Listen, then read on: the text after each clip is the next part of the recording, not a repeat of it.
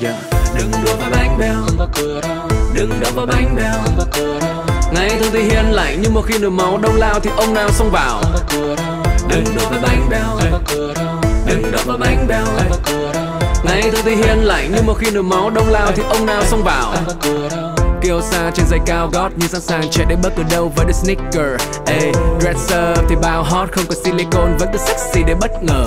Ey, môi đỏ chứng tỏ yêu bản thân. Bánh bèo khi đã máu không gì có thể cản chân. Ở nhà bánh bèo làm chủ cả căn bếp, nhưng khi ra đường nhà vô đây chỉ cần hết. Em là bánh bèo nhưng em không hề vô dụng. Hoặc một tiếng là biết bao người sẵn sàng cung phục. Em low tech nhưng không thiếu người giỏi IT. Giao cho em passport do lương cả ID. Em là bánh bèo nhưng em không hề vô dụng. Hoặc một tiếng là biết bao người sẵn sàng cung phục. Dù bánh bèo trẻ tuổi hay là chiến đấu cơ thì cũng hàng tá phi công sẵn sàng bay ngoài giờ. Đừng đùa với bánh bèo, đừng đậu vào bánh bèo. Ngày thường thì hiền lành nhưng một khi nổi máu đông lao thì ông nào xông vào. Đừng đùa với bánh bèo, đừng đậu vào bánh bèo. Ngày thường thì hiền lành nhưng một khi nổi máu đông lao thì ông nào xông vào. Bánh bèo thời đại mới làm chủ cuộc chơi. Bánh bèo xuất hiện ở khắp mọi nơi. Bánh bèo vô dụng người ta nói, nhưng đừng nghĩ bánh bèo chỉ biết la lối. Với bánh bèo hiện đại chẳng có gì là khó khăn. Từ chơi game điện thoại đến những công việc khó nhằn. Sức mạnh vô biên trong một thân hình nhỏ nhắn. Trong cánh rừng chưa biết ai là thỏ ai là thợ săn. Bánh bèo là để yêu, để yêu. Bánh bèo là để kiêu, để kiêu. Ngoài trai đẹp xa thì chị em bạn gì là điều không thể thiếu, để thiếu. Bánh bèo là để yêu, để yêu. Bánh bèo là để kiêu, để kiêu. Để khi mùa đông là được turn on thì ngày hôm nay cho em được mềm yêu, mềm yêu. Đừng đùa với bánh bèo, đừng đậu vào bánh bèo. Ngày thường thì hiền lành nhưng một khi nổi máu đông lao thì ông nào xông vào. Đừng đùa với bánh bèo, đừng đậu vào bánh bèo. Ngày thường thì hiền lành nhưng một khi nổi máu đông lao thì ông nào xông vào.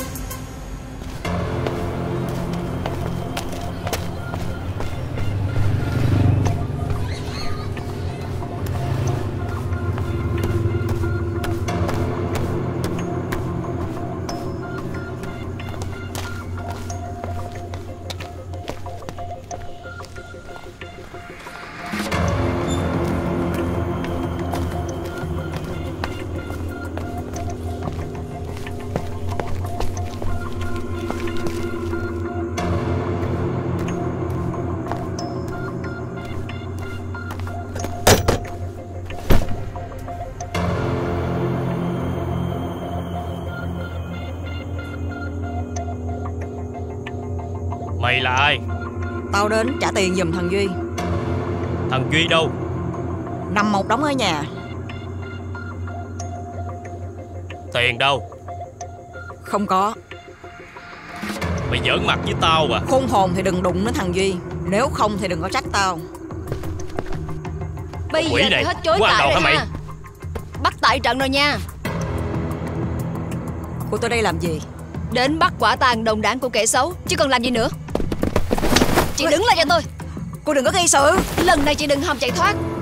Cô thật ngang Cô ngược chỉ mà. ngang với ai không biết điều thôi. Con điên này.